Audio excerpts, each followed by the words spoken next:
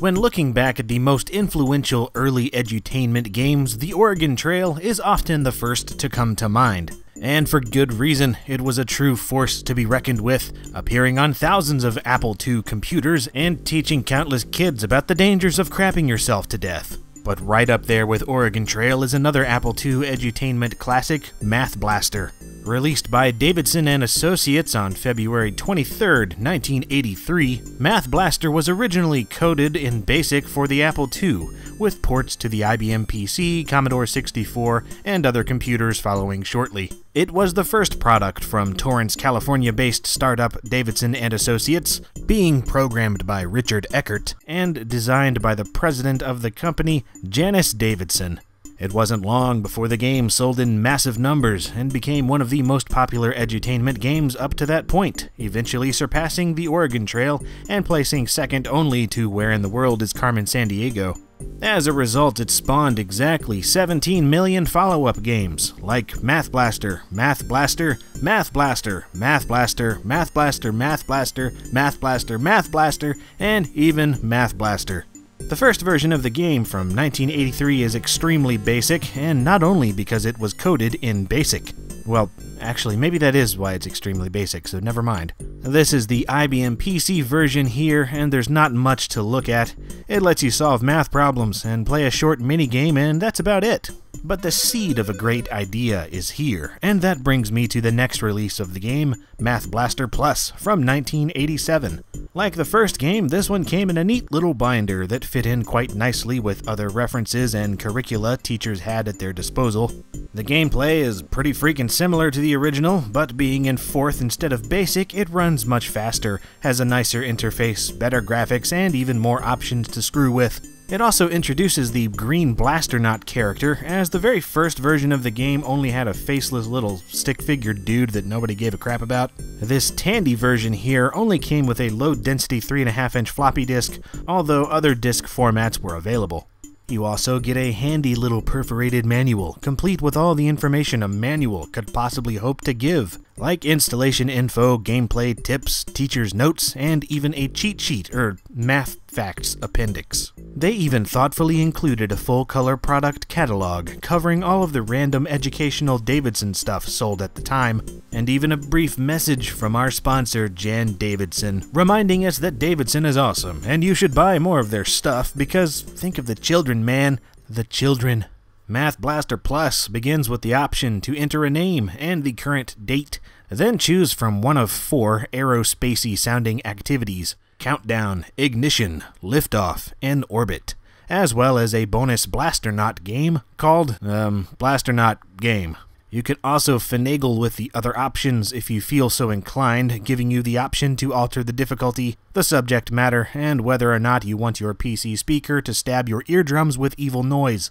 We'll just go through these in order, starting with Countdown. And I don't know why it's called that. As you'll notice pretty quickly, the names of the games have almost nothing to do with what's actually going on. All that's really happening here is you're flashed a completed problem and then asked to type in the sum from that problem. Do this enough times and you'll get a dinky little animation and a message of positive reinforcement. And that's it. In fact, all 4 games are like this. Ignition has you solving those same problems, Liftoff has you filling in missing numbers, and Orbit has you correcting multiple errors. There are no mini-games and it doesn't even make use of the mouse input. You're just solving math problems and getting a virtual pat on the back every so often. And really, that was all Math Blaster did any differently than working these same problems on paper. It was all about positive reinforcement. It never reprimanded you, so you were always getting rewarded in some way, and it was great for lazy teachers, since they didn't have to go back and check the answers since the computer did it for them. Of course, there's also the Blasternaut game, which, appropriately enough, I suppose, is the only thing that resembles a game in Math Blaster Plus. You take control of the Blasternaut on the bottom of the screen, changing the direction he walks, and then pressing up whenever he's underneath the answer to the problem at the top of the screen. Try to answer as quickly as possible, as there is a countdown timer and it can run out pretty fast depending on the difficulty chosen. Sometimes you'll get the chance to score some bonus points by saving a wayward astronaut, which appears to be a spiky floating head. Ram your spaceship into the poor disembodied fellow, and the head will join you in one of the space stations above. And that's it. That's Math Blaster Plus. There are some other options for teachers like printing out records or creating customized sets of problems, but the program really is that simple. And dare I say it, not fun.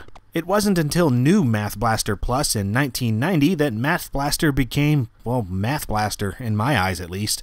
Improved graphics, animation, sounds, game modes, and a whole lot more make this the earliest Math Blaster game you should bother playing nowadays. From the start, 4 new activities are included: Rocket Launcher, Trash Zapper, Number Recycler, and Math Blaster.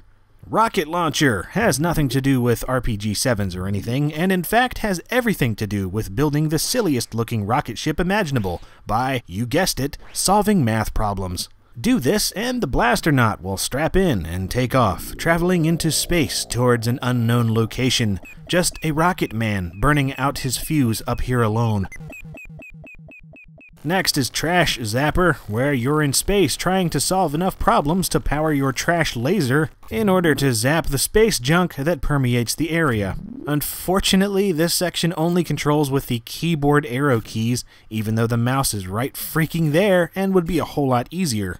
I guess maybe they wanted to make it tougher to play, but it just feels like I'm being stupidly held back, like trying to drive a semi-truck with a Kit Kat bar.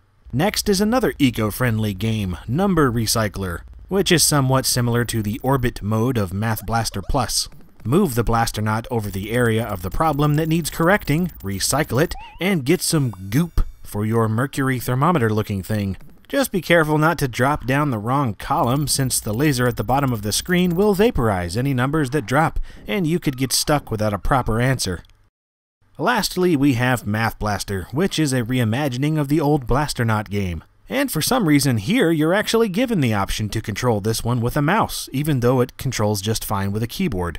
Just like old times, solve the problem at the top of the screen by flying your Blasternaut into the proper space station. One notable change is the countdown timer, which is now a stupid-looking alien stomping on a piece of spaghetti or something, moving downward to molest your little blue protocol droid. You also need to make sure that you avoid all the flying space crap, otherwise you'll hit something, and since that is not the goal of the game, you do not want to do that. There's also a pretty fun little bonus round which has you going around in the most awkwardly controlling jetpack, collecting junk food in space. I don't know how you're going to eat it. And there you have it. That's all 3 original Math Blaster games for the PC. New Math Blaster Plus and onward were pretty cool little games back in the day, and I have lots of fond memories of playing them as a kid. But the first 2 games are surprisingly not that fun at all, at least if you look at them as games. Looking at them purely as learning tools, they still get the job done, and they're a heck of a lot better than just solving problems on paper, unless that's just your fetish, but they're kind of lacking in the entertainment area. Thankfully, new Math Blaster Plus fixes this problem entirely, and really is an awesome edutainment game even today. If you haven't played any of them, or have only played maybe some of the later games in this series, I would definitely check it out. And I'd probably just leave the first 2 games in the past, because they've aged about as well as Lindsay Lohan. Yeah.